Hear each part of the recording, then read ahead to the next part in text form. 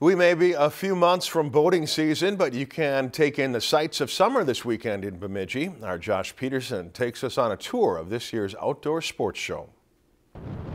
Despite the cold and snow of winter outside, inside Bemidji's Sanford Event Center, it's a different story.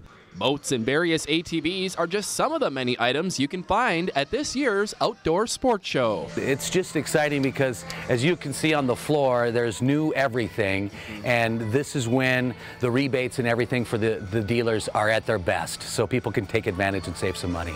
For 4 years, the stations of RP Broadcasting have held the annual show as a way to highlight outdoor fun and recreation, adding more and new exciting products each year. That's what we try and focus the show on. That's what you see mostly on the floor, is machines, boats, RVs, you name it, that's what's on the floor. One of the many attractions here at the Outdoor Sports Show are the boats. And for one local business, this year's event showcases more than just watercraft. For Ray's Sport and Marine, formerly known as Corner Sports of Bemidji, it's a chance to introduce their new name to the public. We're going to be able to showcase more of the things that we do with all the brands that we have. Lund is obviously our #1 brand, but we've been a Crestliner dealer just as long, and we do a really good job with them. For local businesses, shows like this are important to their bottom line and being able to showcase their product in a warm and comfortable setting. It's undercover, it's nice outside this weekend, which is nice, but you can come in and you can actually touch, feel, and ask the questions. With so much to see and explore, the Outdoor Sports Show promises a chance to escape the winter blues.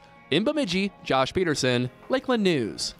The Outdoor Sports Show runs Saturday from 9 until 8 and Sunday from 11 until 3. Admission is free.